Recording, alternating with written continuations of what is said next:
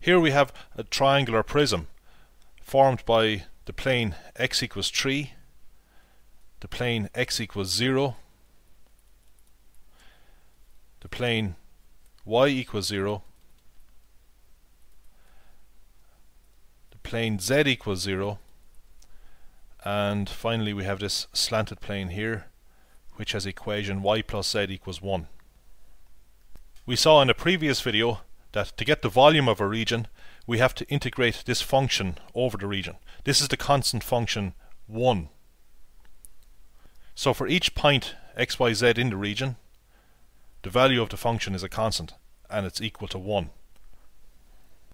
For each point in the region we multiply 1 by a volume element. Well, we saw before that a volume element has volume dx, dy, dz. It's a tiny cuboid and we need to sum all those cuboids over the entire region. So we're dealing with a three-dimensional region. That's why we have a triple integral. So that's why our function has to be 1, because 1 times that volume just gives us that volume. So we could leave out that 1, but actually I'll put it back in again because it's easier to see what's going on. So here is one particular approach to this problem. The innermost integral is an integral with respect to x. Basically, in terms of geometry, this integral gives us the length of a line that's in the back face of this prism. You see, we are integrating with respect to x. So all that changes as we move from here to here is x. Y and z remain constant. Y is always 0 for lines in this back plane because its equation is y equals 0, as we saw. Z is constant for this particular line. Okay, the z value of this point is the same as the z value of this point, so I've chosen this line to be parallel to the x-axis. Okay, so we are integrating our function, which is 1, over this line. Of course, that's not enough. We have to integrate the function over the entire region, but we can start off with this line and then we can consider a plane, and from the plane we can get finally the integral of f equals 1 over the entire region, and that'll be the volume of the region. If we integrate 1 with respect to x, we do of course get 1x, and if we apply our limits from 0 to 3, we find that the inner integral is equal to 3, and that's nothing other than the length of this line. Now it happens to be constant for all lines in this plane of the surface. Okay, but in general, of course, it won't be constant. Just in this particular example, it's constant because we have this rectangular region. Now, the next integral is an integral with respect to y. So that tells us that we have to consider a plane that's parallel to the xy plane. Okay, so we are taking the result of the previous part. We've got the length of this line, and we are integrating with respect to y. So we're integrating in the y direction. So that'll give us the area of this cross section here. So this is a horizontal cross section of our prism. And you can see that this horizontal cross section is not constant, because I could have chosen a different line down here. Its length will still be 3, of course. The length of the line is constant, but the cross section formed, the horizontal cross section formed, depends on where we take the cut. Okay, so we'll have a different area here. So this certainly won't be constant. So to integrate over this region here, we have to get the coordinates of this point. Well, we can see that x is 0 for this point because this is a point in the YZ plane. Now y is not 0. I'll leave that for a second. Z hasn't changed. Z is the same. So you can see that y is what changes as we move from this point to this point here. So how do we get the y value of this point? Well, this is a point in this slanted plane here, so it's got to satisfy the equation y plus z equals 1. So if we make y the subject of this, we get y equals 1 minus z. So we have to integrate from y equals 0 to y equals 1 minus z. So we are integrating with respect to y. We're moving in the y direction. So we can imagine taking this line here and moving it directly across until we have it at this end, and we want to get the area swept out. So this is our second integral. So we have to integrate 3 with respect to y. Well, that gives us 3y, and our limits are from y equals 0 to y equals 1 minus z. So we plug 1 minus z in for y, and we get 3 times 1 minus z, and we have a minus sign. We plug 0 in, well, we just get 0 there.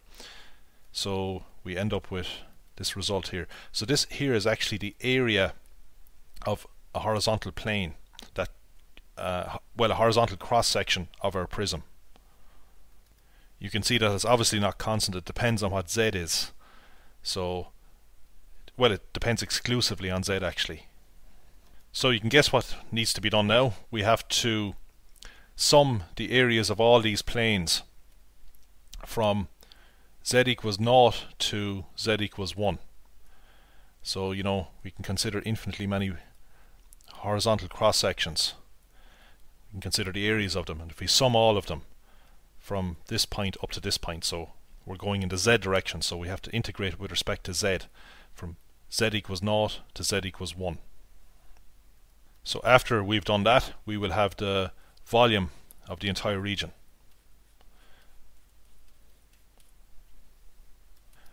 So if we integrate 3 with respect to z, we get 3z. Integrating minus 3z with respect to z gives us minus 3 halves z squared. We plug in our limits, plug 1 in. We get 3 minus 3 halves minus 0. So our answer is 1 point. Now we could have got the volume of this prism without doing any integration. We can see that the base of this right angle triangle is 1. The perpendicular height of it is also 1. So the area of a vertical cross section is a half the base by the height. Half times 1 times 1, which is a half, and we multiply the area of the cross section by the length of the prism, which is 3. So the volume is a half times 3, which is 3 halves, as we saw. Now we are going to change the order of integration. So now the first integral is with respect to dy. Geometrically, that will give us the length of a line from the z-axis to a point on this line here. You can see that depends on where I pick the point, but it's going to be a horizontal line. So the only thing that changes as we move along this line here is y, and that's important because we are integrating with respect to y. So that's why it has to be a horizontal line. If we have a line like this, well, if we move along this line, both y and z change. Okay, we only want y to change. So this is any point on this part of the z-axis. So z varies, but both x and y are 0. Now what about this point? Well, we want the x value of this point to be 0. Now what about the y value? Well, we want it to be a point on this line here. So y is equal to 1 minus z. What about the z value? Well, we want the z value of this point to be the same as the z value of this point because it's a horizontal line. So the lower limit is 0 and the upper limit is 1 minus z.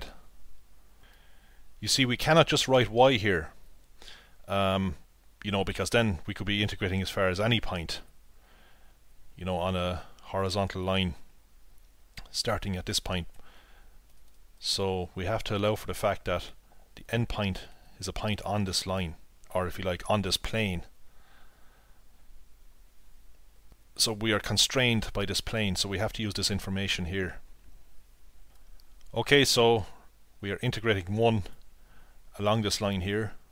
If we integrate 1 with respect to y, we get y. We apply our limits. So we plug 1 minus z in for y, that just gives us 1 minus z, and we have a minus sign, plug 0 in. So we end up with just 1 minus z. That's actually the length of this line here. As I said earlier, that's not a constant. That length depends on z, because I could have chosen this line down here which is longer, or this one up here which is shorter. Now the next integral is an integral with respect to z. So that means that we are talking about changes that are entirely in the z direction. So it looks like we are going to be getting the area of this region. So we are going to be integrating 1 minus z with respect to z. In other words, we are going to be summing all of these lines, summing the lengths of all of these lines. Well, that just gives us the area, the vertical cross section of the prism. And we are summing from z equals 0 to z equals 1. Summing or integrating from z equals 0 to z equals 1. So again, we are moving entirely in the z direction. So we get that from the fact that we are integrating with respect to z. So you can imagine one of these horizontal lines moving vertically up or down, remains parallel to itself. We'll sweep out the area of this triangle. By the way, we don't have to be dealing with this particular triangle at the end of the prism. We could have been talking about a different cross section. In general, of course, the cross section will vary, but in this particular case the cross section is constant. So when we do this integral, we will get a constant answer, because the cross section is the same everywhere for this prism. So to get back to the integral, straightforward integral, if we integrate 1 minus z with respect to z, we get z minus z squared over 2, apply our limits, plug the upper limit 1 in, and we get 1 minus a half, which is a half. So that's the area of that triangle. Now finally we are integrating with respect to x. So let's see geometrically what's going on there. Well, it should be clear now that to get the volume of the region, we have to imagine summing the areas of all the triangles, all the vertical cross sections. If we sum all those areas, we'll have the volume of the region. So we are moving in the x direction, we are integrating with respect to x, and we can easily see what the limits are. We are integrating from x equals 0 to x equals 3.